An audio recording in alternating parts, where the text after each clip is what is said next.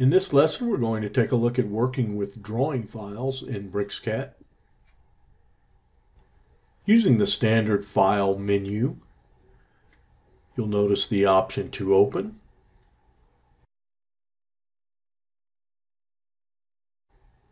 Here we're basically navigating to the folder that we're interested in. Select the file that you're interested in.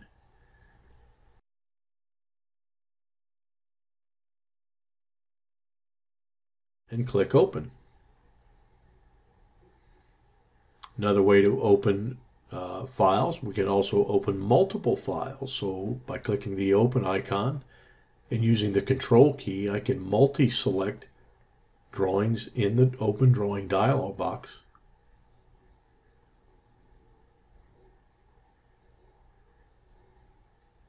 Click Open, and all of the selected drawing files have been opened. You'll notice a tab appears above the drawing window. To activate the drawing, simply click the tab. To the right of each tab, you will also notice a X icon. Selecting that icon will close the selected drawing.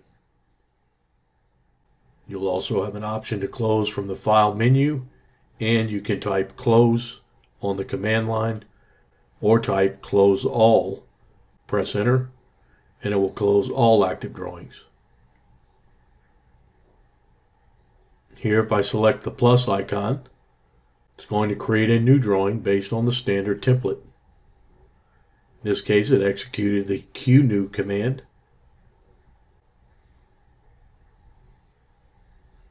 Turn to the File menu. This time we'll click New or New Wizard, opening a new drawing file, selecting the template, and then clicking Open. We'll create a new drawing based upon the selected template. Here we can see in the status bar, because we selected the Imperial template, our units are being displayed in Imperial units. Returning to the previous drawing, which was done with the metric template, the coordinate readings are being displayed now in decimal format. It's also possible to work with DXF files. You do that by simply using the same open command and changing the files of type option to DXF. Select the DXF file and click Open. The file is translated and converted into a BricsCAD DWG file.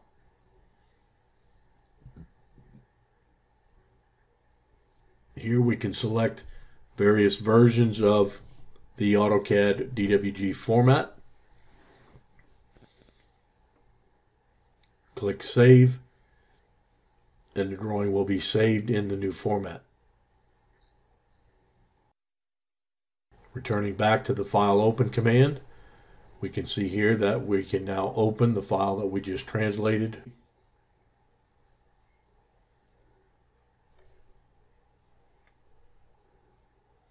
Also notice on the File menu a Recent Files option, which will display the last 10 drawing files you recently worked with.